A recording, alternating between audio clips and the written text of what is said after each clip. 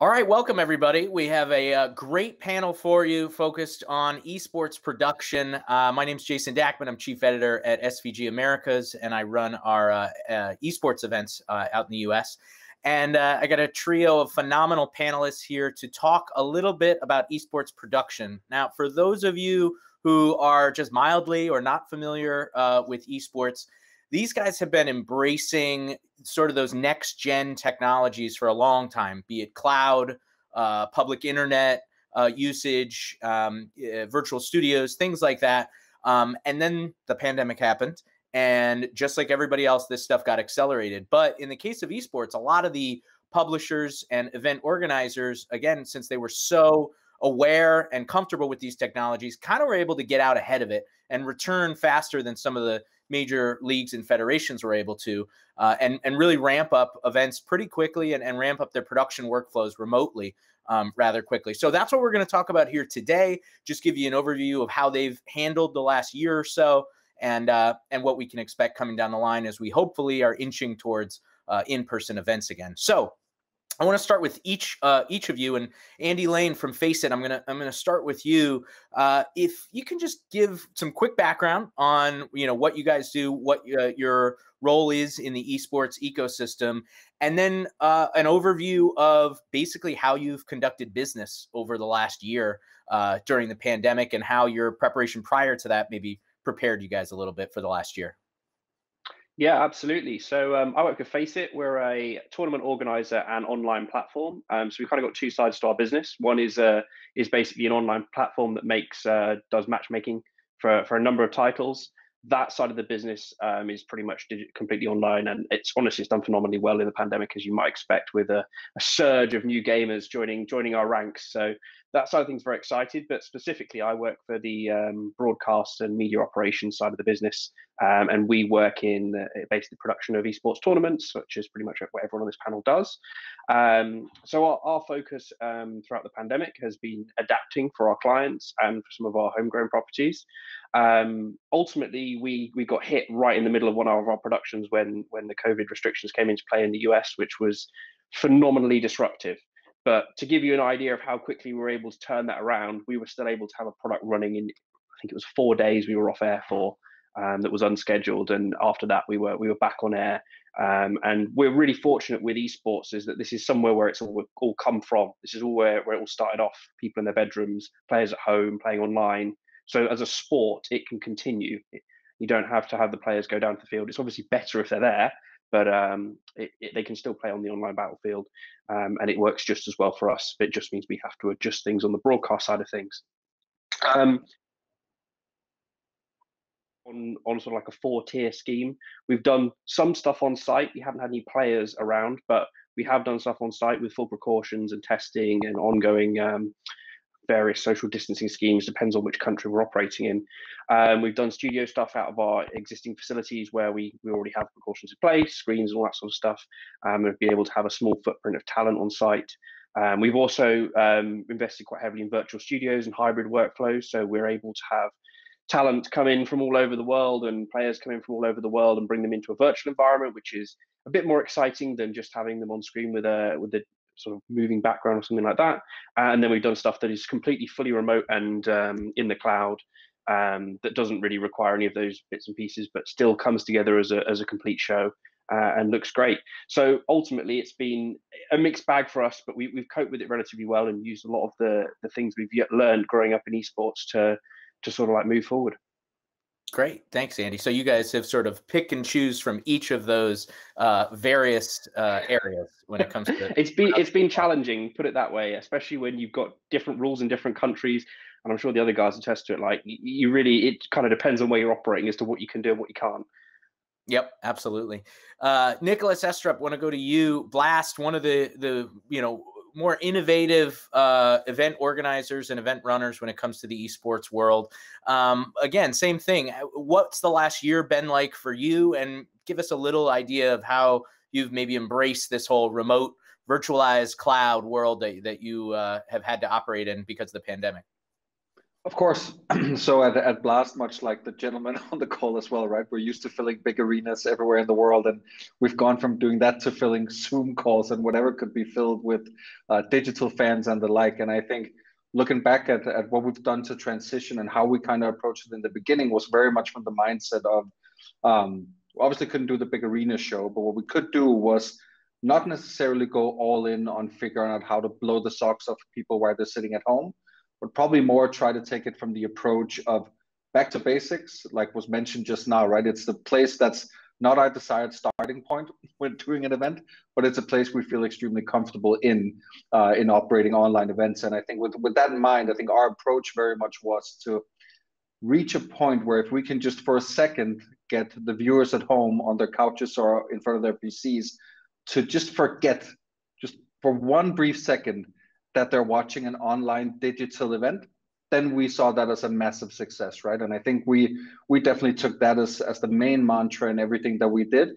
So back to basics, but also elevating from there into creating normalcy in a not very normal time. I think that was to us crucial. You know, all the glitz and glamour of big fancy studios that can do a ton of stuff in XR and whatever have you is fine. But I think if we get them to forget that COVID is happening, that this isn't just a normal event, I think that's a bigger success for us. So that was kind of our approach into it. Right. Just a respite from everything that was going on. Just enjoy a little bit. Exactly. Yeah. Okay, great. Simon Eicher from ESL Gaming. Simon, ESL, you know, one of the biggest heavyweights, one of the pioneers when it comes to esports. You guys were there right in the beginning and now still one of the largest organizers and names in esports. So you, again, another person who's very used to filling arenas, filling large venues and so on. How did you adapt and how did some of these workflows get created so that you could continue doing business and keep the lights on with events happening? Yeah, I think first of all, I think we were the first to be hit, right? Last year, IEM Katowice, the evening before opening the doors, we unfortunately, together with the local government, had to decide that no audience is allowed to enter. So we had the last arena event, but unfortunately without any fans on site. And since then, what was mentioned before, we try to be agile, improve. Our focus was always, let's bring up a show as it's important to keep the people entertained, right? I think the mention was right. Let's try to have entertainment there to replace all the concerns, fears people had around COVID and give them something back that they can enjoy and have pleasure around. And therefore, we also didn't really care in that sense. Obviously, keeping a certain quality bar is important, but it was really, let's bring the games on. Let's make sure in-game has a good experience, as close as possible to what the viewers are used to. But the rest is not that relevant in that sense. And that's how we basically started. Then in continuing March last year, moving into April, when we had ESL Pro League running, introduced then also the first virtual sets moving forward, and just try to be there to run the tournaments, do a decent broadcast and entertain the fans. Sure. And you guys really did have one of the last. I mean, IEM Katowice is one of the largest, most well-known events, and you were able to get it done, but not with a full crowd. So that I think a lot of people look at that as sort of that was that, you know, last one you got in right under the wire, and then you had to adapt after that. Great, guys. Well, for everybody watching, you kind of get an idea of what the last year has been like, what these organizations represent individually in terms of really embracing virtual cloud remote workflows. So let's talk about what worked and what didn't over the last year. I think the latter probably being even more important, what didn't work. So Andy, I'll go back to you. You mentioned some of the things that you guys ramped up, and you said you chose from various different pockets of the production philosophy world. Was there one or two tools or one or two workflows that really, really came in handy for you? And just as importantly, was there something that you tried that didn't really pan out and you had to change gears? I mean, there's always something that doesn't pan out and we have to change gears. Like, that's just what we do. Yeah, so one of the big things that came into it for us was cloud early on. It's something that we've been using for years, just doing things in the background, tinkering along and doing all sorts of IT more orientated tasks. We thought about, but not really put into action too much of actually fully virtualizing an entire production, if you like. But it's something we moved to pretty quickly. What we found with it is it's one of these things that it works, it doesn't work. Especially when you start off with it, because you can't think exactly the same. You have to think a little bit differently about how you engineer those kind of workflows. It's not quite the same world used to where you plug in a cable and it just works. You've got all of these things flying around in an open cloud where ultimately, even if you've got your little private network, sometimes somebody else comes on and, you know, it can get a bit messy sometimes. So you do have to think about how you engineer those sort of processes so that it doesn't happen to you. So we had a bit of weird results with it initially, and then pushed it out a little bit further, and then sort of smoothed it out, got all the little glitches sorted, and then it really kind of started to work for us quite well on a lot of our productions. And we kind of had to think outside the box and think that you can't always expect identical results, and you can't always expect identical challenges that you'll face in studio. So that was one of the key things that we found was important to sort of like keeping us going, but certainly initially, because everyone's got to go home. We can still work, we can still virtualize all this stuff, we can still keep broadcasts working. Then we sort of moved into the studio kind of world of things. That presents initial challenges and different things that you don't expect when you go into a studio environment. All of a sudden, your engineers have to stand 2 meters apart from each other. Well, they're not used to doing that, are they? So every single little bit of every piece of the puzzle takes that extra little bit longer to get done. We have to elongate timelines. We have to elongate production sort of builds and stuff like that. We maybe have to have one crew in one day, one crew in a different day. So it presented different challenges from a production, a broadcast standpoint, and all these extra things that you just have to jump through the hoops and just have to make it happen. And all very important to making sure the production still goes ahead. But they're things that they work, but you have to think about them in a different way. So it was really kind of a massive learning experience, even for us. And we've been doing those kind of things for a long time. So there were things that definitely brought us around, and there were things that certainly made things a bit more challenging. Yeah, everybody in our business, everybody in the world, for lack beyond that, but everybody in the broadcast business had to relearn and then learn again, and it was some interesting times. So that was good. Nicolas, on the blast side, one or two things that really came in handy, and just as important, anything that you tried and just didn't work out? Of course. So I think what for us really worked, or where we at least felt an immediate effect in increasing something and increase in excitement or joy from the fans, was increasing video feeds. I think in the beginning we tried to work with a, let's call it a bare bone amount of feeds, much like, you know, in big arena shows you have 30 to 40 video feeds from cameras on the floor, player cams, et cetera, et cetera. So I think what we tried to do was to just ramp that up to back to the point around what is looked upon as normal.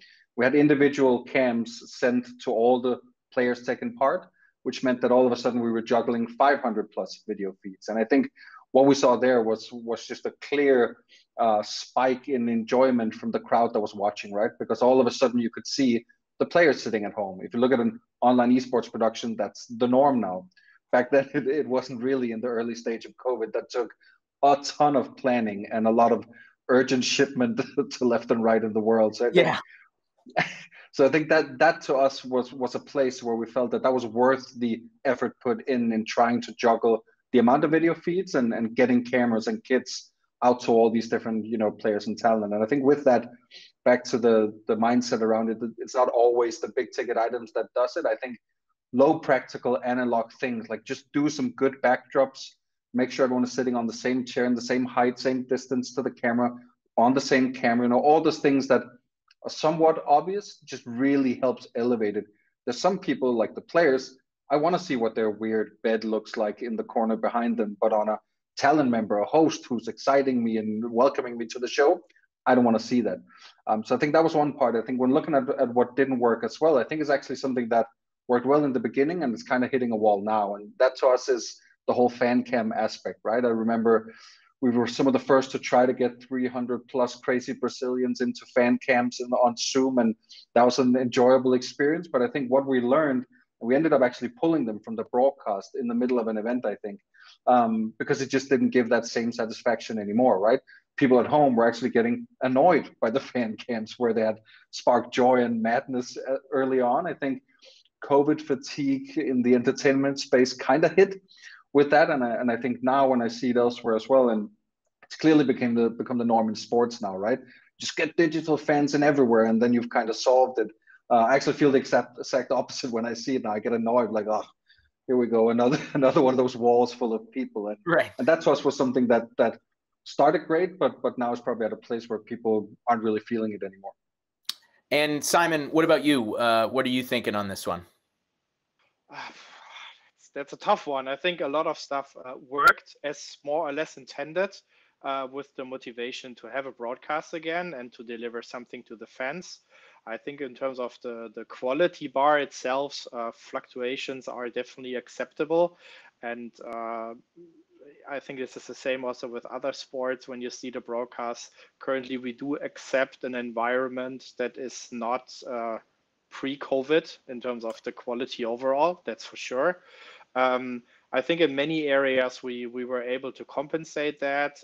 Let's say sometimes with rather unconventional workflows, in some areas switching actually to classical workflows where we had some MacGyver stuff done in the past, and that worked for us.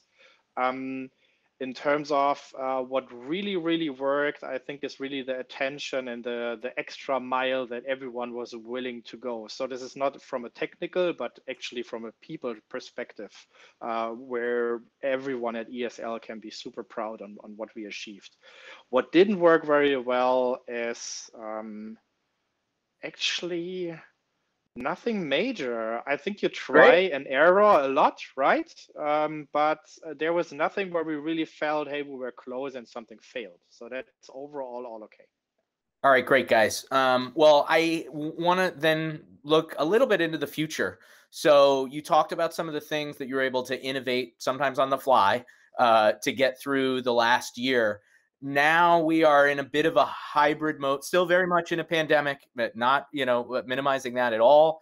But a little bit moving into a hybrid, more on-prem, more and more, hopefully fans coming back at some point in the somewhat near future. What's going to stick from these workflows and these technologies that you have embraced over the last year? What is going to stick and be a permanent part of your production ecosystem moving forward? Andy, why don't you go first? So I think some of the things that have been most transformative for us have been sort of like the ability of having remote workers contribute to a broadcast. It's not something we ever really considered too much prior to this. And it's a bit of a yin and a yang, because I'll come back to it probably in a little bit and explain why it's maybe not such a great thing. But sometimes it is worth that extra sort of investment, if you like, or not having that person there, but having them able to contribute to the show. Because one of the biggest things that we're kind of focused on as an esports industry is the people who understand what we produce. And if it means that I have to bring that person over from London and he's working on a show in LA, or vice versa, if it's the right person, they'll probably do a better job than somebody who isn't the right person. So being able to pull them in using a variety of tools, and Parsec something that's really, really good for that. It's something that just enables them to be able to use a computer as if it's basically in front of them. So I think that's something that's really going to stick for us. So we will probably always have maybe a little bit of Remy in our broadcasts. I think in the short term, probably playing a little bit safe is still going to be a thing. Sure. You just can't take any risks. And we've got to these points before where we think the pandemic's over, and then all of a sudden a new wave or a new variant comes out. So who really knows if we're through it all yet? And fingers crossed we are, but I think definitely playing it safe in the short term. And another thing that I found that's quite interesting is the use of, sort of, as Nicolas mentioned, was the use of a lot of video calls and player cams and fan cams. I think where that's used sensibly and editorially that makes sense, that's something that will probably continue. I've seen things where you bring in like a key member, perhaps of the player's family or something like that, that wouldn't normally be there, or somebody who wouldn't normally be there, basically, just to bring in that extra little bit of a burst of sort of interview and expertise into the broadcast. That's something we started doing. And if we had like someone we could just drag in quickly who wasn't necessarily there, that kind of stuff, I think you'll see more and more of, certainly in esports, because it really adds that extra depth to the storyline of what's going on. Nicolas, what's going to stick? Same question to you. What do you like? What are you going to keep around even after things normalize, hopefully? I think some of it has obviously already been mentioned by Andy, and I completely agree with all this point. And I think to us, just reevaluating who within the production sits where and why, right?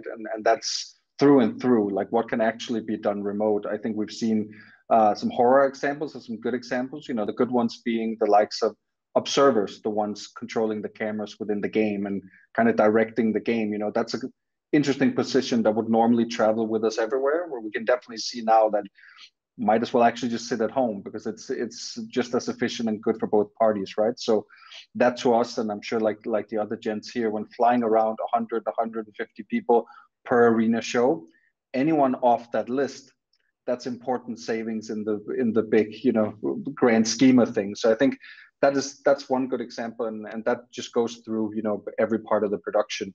And I think apart from that, I think it's just workflows, ways of doing things combined with, you know, another point mentioned was content. We do these virtual media days, which is much like in traditional sports, right? Players come in, sit down, do a ton of content, leave. And I think normally in a normal TV production, getting people to call in via laptops or phones would send the chill down any production head's spine, right? Just from an aesthetics perspective. But that's kind of become normal now. And it's actually not that bad, right? Because you have a player who's in such a factory setting when just being sent through all these content mills and doing all the stuff that it's actually pretty good when you do it online as well. So that's at least something where hopefully the media days will be physical moving forward. But these check-ins with players and teams on the move in the realm, like in our world in esports, where they go from us as a tournament organizer to one of the others on this call, it's a very different space to operate in. So I think that's an exciting opportunity to investigate more into content. That will probably be my main bits, but yeah, the list of learnings is long, and I think if it isn't for someone, then they've done something wrong in this right. Yeah, you better come out of this with a bunch of new knowledge. Exactly. Right? Yeah, and it's interesting too. You know, I'll follow up on something that you said about the media conferences. The whole idea of sort of good enough, I think it has become a little bit more acceptable. In the old days, you were going to have a really high quality video feed with redundancy behind it, or you were going to have nothing, right? And now, you know, the question, I'll form it in a question for you guys. How do you balance that need for remote operations, whether it's crew behind the scenes or talent or you know, players? How do you balance that with you know, essentially, I want to say sacrificing quality. I don't want to put it that way, but how do you basically get it done and say, hey, we're going to be able to get this done, and say, you know what, we don't have a redundant path. If this goes down, it's just going to go down, and you live with it. That's got to be really hard for somebody from a broadcast background to deal with. You guys have come up knowing that if you lose the signal, that's the end of the world. It's over, you know, and suddenly now you have to say, okay, well, we're going to have to roll with the punches. So how have you guys weathered that? And Nicolas, I'll let you start, and then Andy, you know, how have you adjusted expectations essentially? Well, I think it's, you know, we've gone from doing the more traditional shows where we can have satellite trucks on site, and we do all these typical fail safes where it feels like there's so many safety nets that you can't almost see through them. That's a very safe space. I think here kind of create the same level of safety nets as just by doing other things, right? So content would be a good example. Here we can maximize outputting content, to your point exactly. Maybe instead of going 100% in quality, we do 80, but we get a ton of content. That means that should we face any type of delay, then we'll be sure to be able to entertain the fans, right? I think that's one way of doing it. So I think we're kind of creating the same amount of safety nets, but then again, operating with things like, you know, commentators being too far away physically commentating and just having the slightest millisecond delay in what we're receiving, that kind of ruins the entire viewing experience, right? If someone doesn't react to the second when something happens, you as the viewer are thrown off immediately. So I think stuff like that we'll probably never be able to solve, but then we solve that by amping content, getting people in instead, et cetera, et cetera. So I think the content play is huge because it creates a great safety net, even though we don't want to use it for too long, if that makes sense. And Simon, over at ESL, how are you guys dealing with that right now? I mean, core was always for us the game, right? This is where we keep the quality bar as high as possible. I think when you do a remote interview, their content becomes king. And even though you recognize maybe some artifacts popping up or some lags happen here and there, maybe an interview is a little bit desync, has some additional delays, there's no harm done. And it's still the content is there, and that's, I think, what everyone appreciates, and that's what we focused on. Same question, Andy. How have you adjusted your own expectations and fans' expectations? So I would say we've still kept an element of redundancy, at least. And one of the examples I give for this is jumping back to the observer. So typically, that person who's controlling the game cameras, we can't, if they're remote, we still have always had somebody there who can do the job. We've always, and that's a very much an esports mentality. It might be me walking around. It might be a second observer. It might be, we might have a replay guy who's there and a replay guy who's not. So it's almost like having a redundant level of staffing so that if something does happen to that person, if they do drop away, we don't lose them completely. We have somebody who can jump in, fill that seat, be it for 10 minutes if their internet's down, because that's always our biggest battle, to be honest, is just ISPs all over the world. Incredibly, notoriously unreliable. So yeah, that's been one of the things we've kind of adapted for that redundancy, and we kind of expect it. So as Nicolas has said, having some content as a backup plan, or having a sort of like train of events that we're going to follow if this doesn't happen. And that's something that esports has done right from the very start. And I think it's being this good enough level is something that actually we've always been following anyway.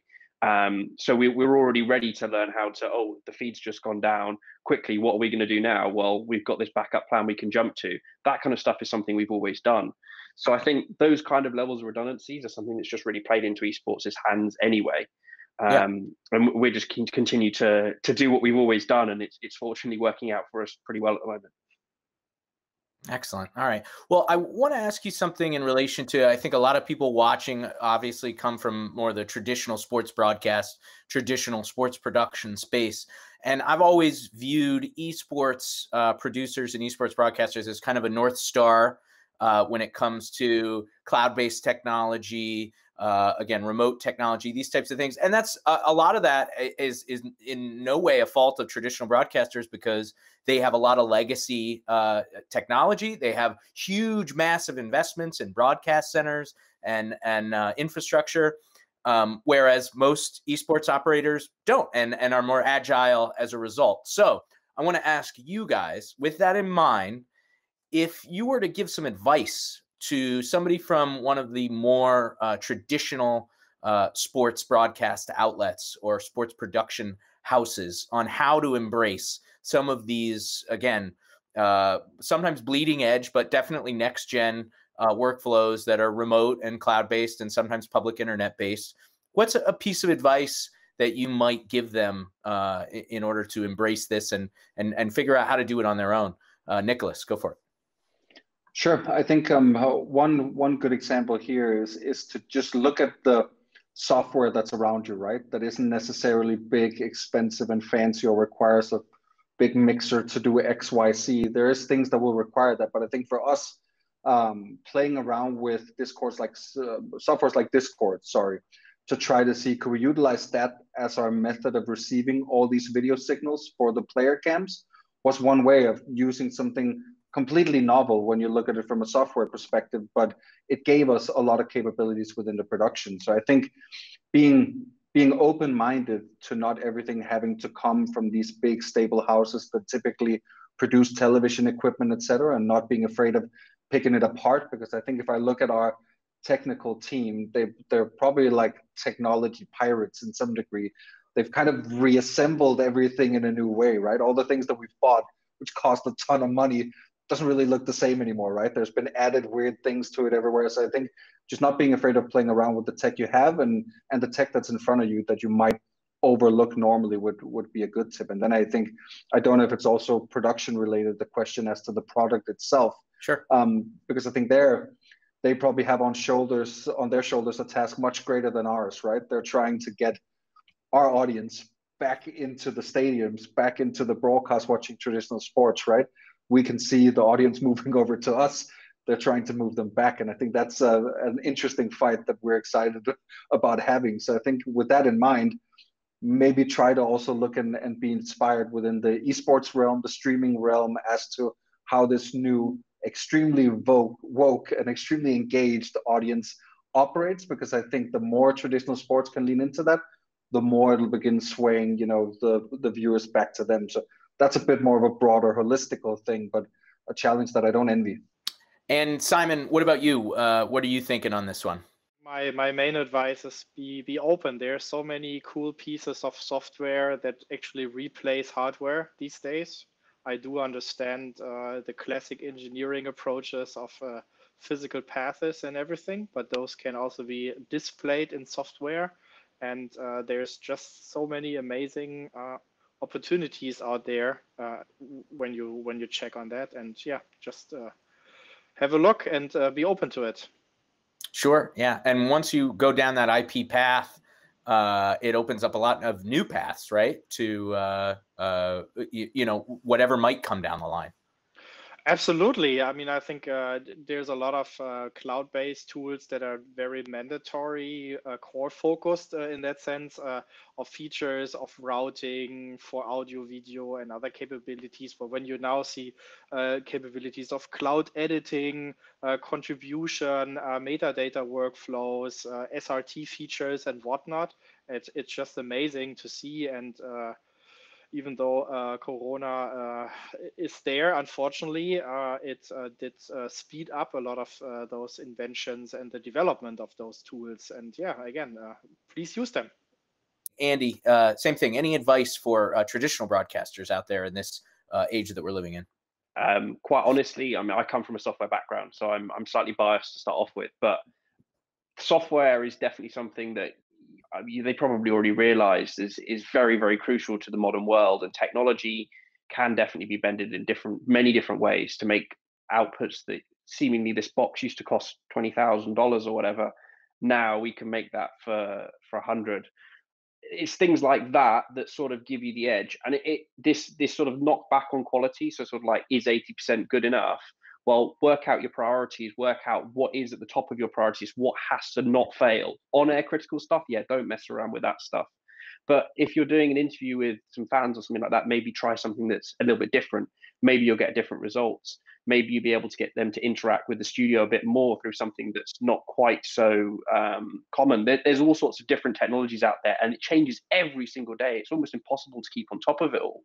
But just a few bets in the technology field, a couple of smart developers can really, really, really change your production in terms of like getting some new feature that you never thought was possible. And that's something that if you explore things like Twitch and stuff like that, that is very, very esports focused or very, very gaming focused, you might see new ideas that sort of help you to broaden your horizons for more main media sports. Sure. Maybe just to add on that, a quick note. I don't want to have it look like we stand here on our high horses, like know-it-alls. I think knowing respectfully who's also watching, right? I think everything that they're doing is what we're implementing as well, and just taking our own spin to, right? So the way they produced and have produced is kind of what has enabled us to be able to do all the weird hacking that Andy mentioned and I talked about as well. And the foundation is what they created. We're kind of just pirating it and enhancing it. Right. There's definitely a lot of, it's a hacking community, right? So pirating. Totally. Yeah. And there's definitely sort of like a warning of things that come with it, because it probably won't always go right first time, and you're probably going to have to go back and adjust it a bit. If you do want that reliance, that's where you spend the 10 grand on the box. Yep. Right. Exactly. So I want to also ask, I think, Nicolas, you had mentioned it earlier, but look, COVID fatigue, quarantine fatigue, this is a real thing. And while esports has seen tremendous numbers over the last year in terms of viewership and content and engagement, what was acceptable at the beginning, people, very much got tired of rather quickly. And you had to keep upping that entertainment level ante. So how have you guys continued to evolve your shows over the last year to say, okay, we did it, but now it's got to go up better if people are going to keep watching and keep being interested? Sure.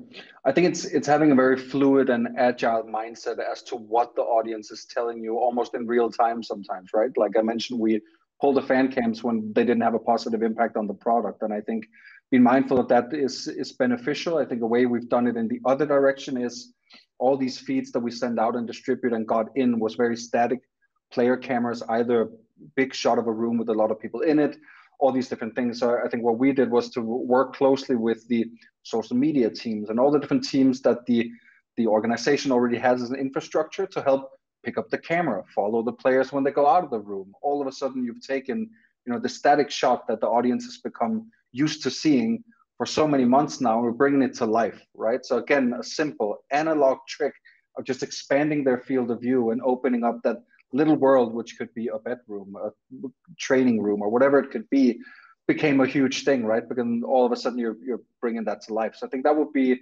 one place that significantly helped, but was tricky still, right? And I think just being open and understanding when it turns to COVID fatigue and people are getting annoyed, and then have something up your sleeve for when that happens, right? I think that's crucial. Yeah. And you guys also have let's be honest, you have the added benefit of most of this being on Twitch or YouTube gaming, where you can have instant feedback from the fans, Yes. While of course traditional sports leagues have Twitter and social and things like that. It's not quite as much of a direct, and sometimes it's a blessing. I know you guys know that it can be pretty toxic sometimes. But Andy, same question. How have you continued to, make sure people tune in, that it's not just same old, same old? Yeah, absolutely. I think Nicolas raised some very good points there. Stuff like, for me, it's been relating to what's going on. Like, nobody can ignore the fact there's a pandemic going on. It's bringing some kind of relativity into people's lives, is that it's not just them going through it. Yes, we're able to do our jobs, but the teams are facing this, we're facing this, everyone is facing this together. And we've just been trying to sort of bring a little inch of normality back where we can. One of the things we did in Flashpoint, which is one of our Counter-Strike products, is to recreate a bar.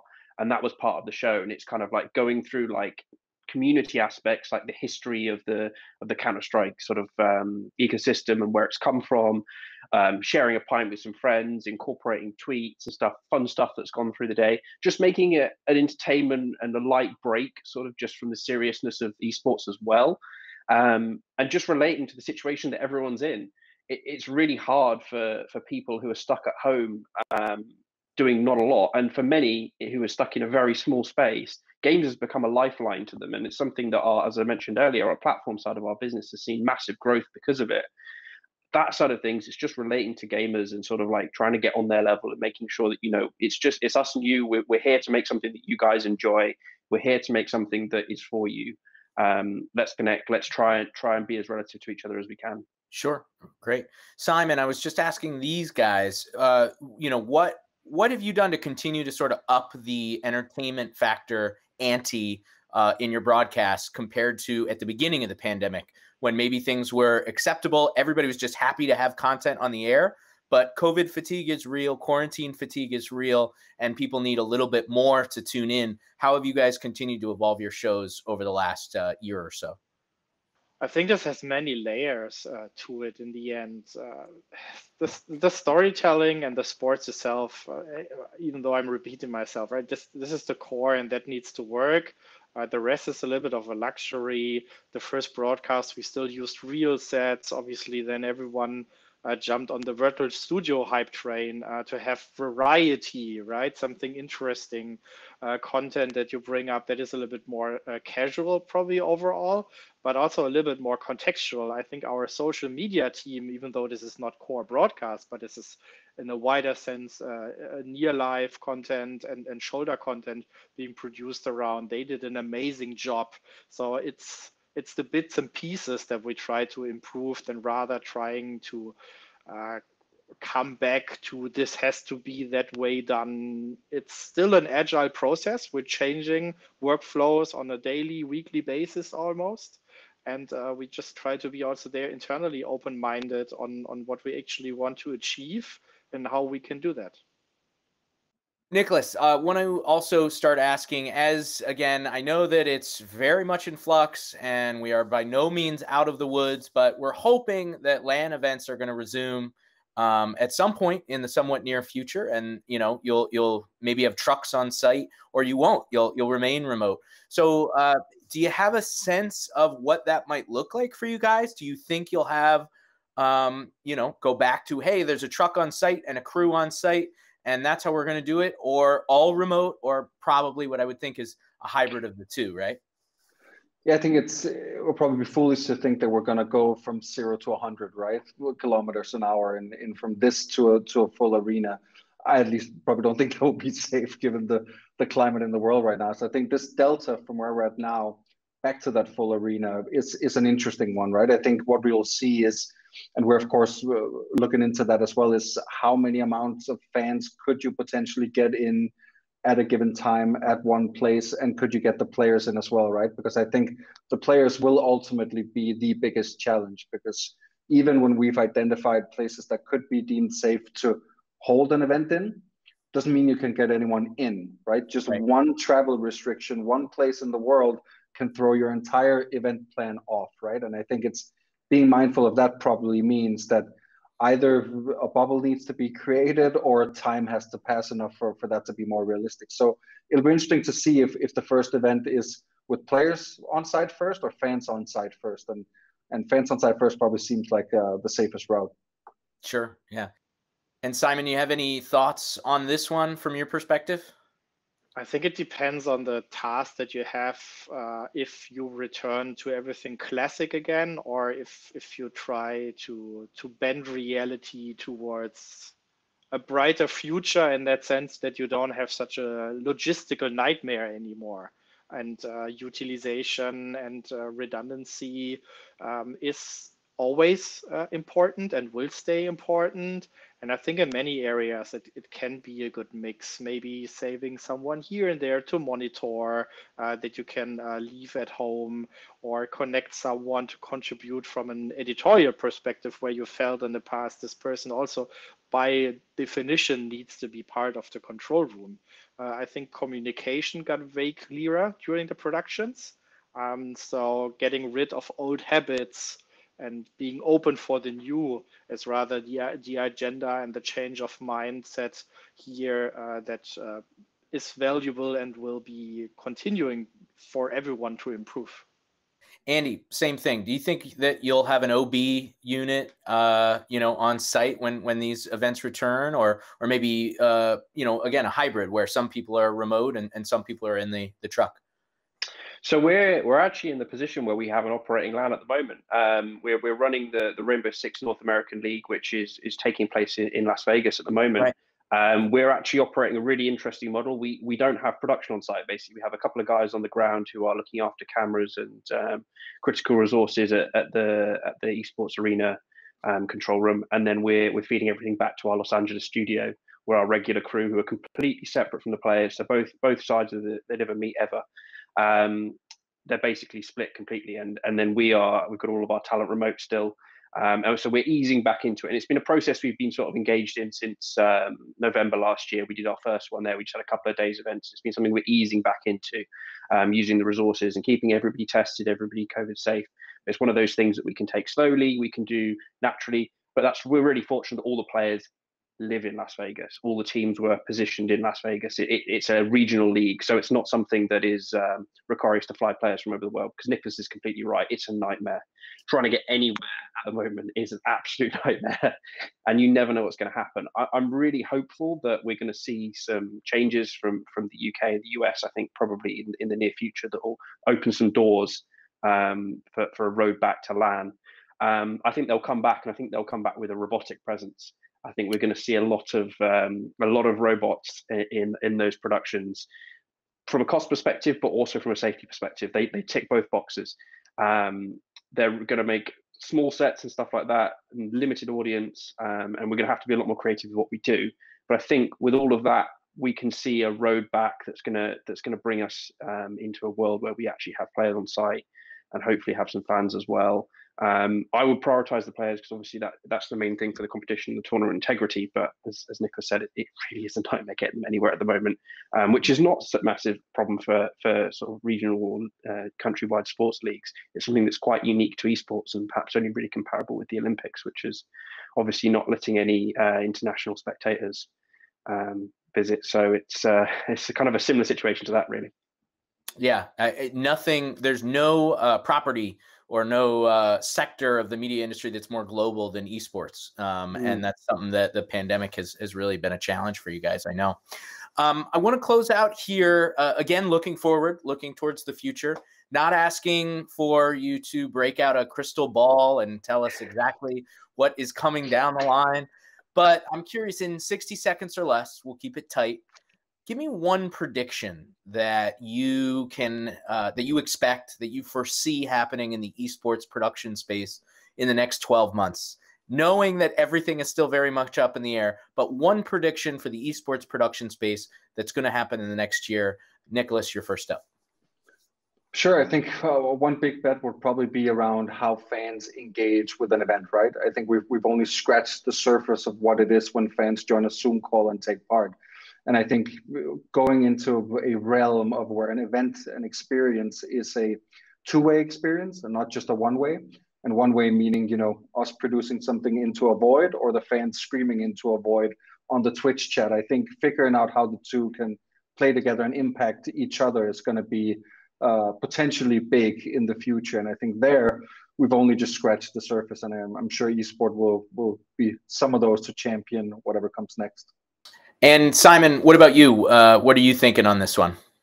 So in 60 seconds, first of all, this is my highest hope. I can come back to the venue and hug everyone again and be with them in presence, talk about what we achieved and what we have now as a foundation to build upon.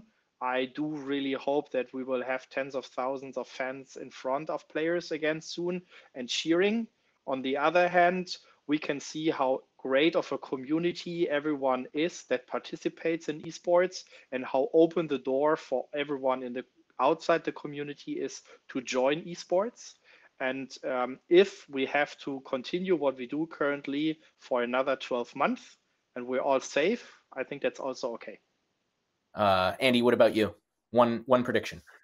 For me, and I'm going to broaden it a little bit to not just esports, but gaming entertainment and just the kind of entertainment that we're leading from.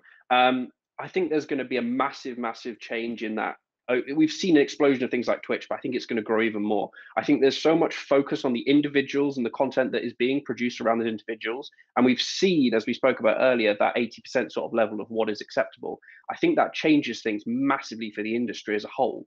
All of a sudden, we're going to start seeing people who are focusing on entertaining with the right people rather than having necessarily a crew with massive amounts of technology and stuff like that. I think that is really something that's going to come out of this pandemic and change the face of the entertainment industry as a whole. And esports is just something that's at the cusp of where we are basically. And that's what we've been doing.